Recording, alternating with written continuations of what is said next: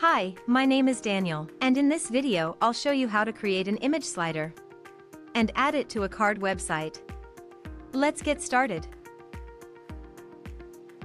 The image slider is a great addition to any website.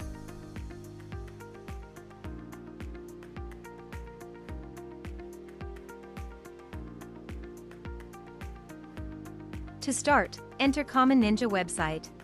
Choose your widget from our large collection of widgets. And once you've entered the widget page, click on the Create button to enter the image slider editor.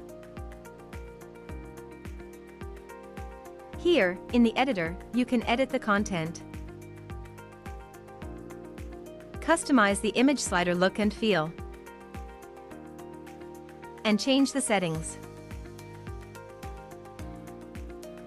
When you're done, click the Save Changes button to save your work. If you don't have an account on Common Ninja yet, you'll have to register first. When you're ready to add the image slider to your website, go back to the dashboard. Now, on the dashboard, you'll see the widget you've created. Click on the Add to Website button.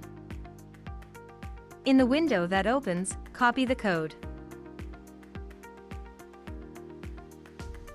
and close the window. Remember, you can always return to the widget and keep on editing it. Now, let's head to Card's website editor.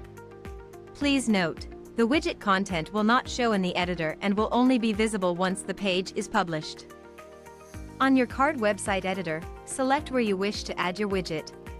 In the editor, click the Add button, and then click on the Embed element. Note, the Embed element is available only for Card's premium users.